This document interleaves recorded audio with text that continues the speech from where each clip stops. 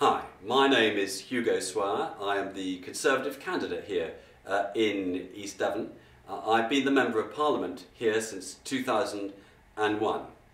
As far as I can see it, this forthcoming general election is going to be about the economy. We inherited a terrible situation in 2010, but since then we are genuinely beginning to see the economy grow. With a stronger economy, we can afford to do all the things we want to do. We've already seen the help we're giving to our pensioners with the triple lock and the guaranteed benefits, which will continue under a Conservative government. For younger people, we've seen a dramatic drop in youth unemployment and unemployment nationally. That's good news, jobs for younger people.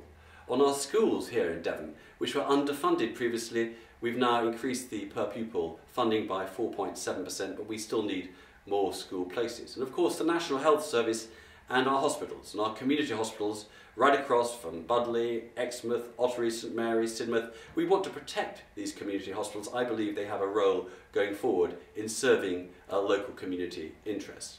And because of this improving in funding, we can afford to do things that we've not done before, which frankly we've suffered from the neglect of being overlooked in years gone by.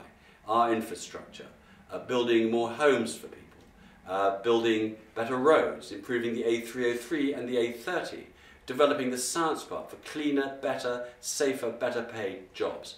All these things are dependent on a strong economy. That's why I say to you, this election is about sustaining the growth that we have seen over the past few years.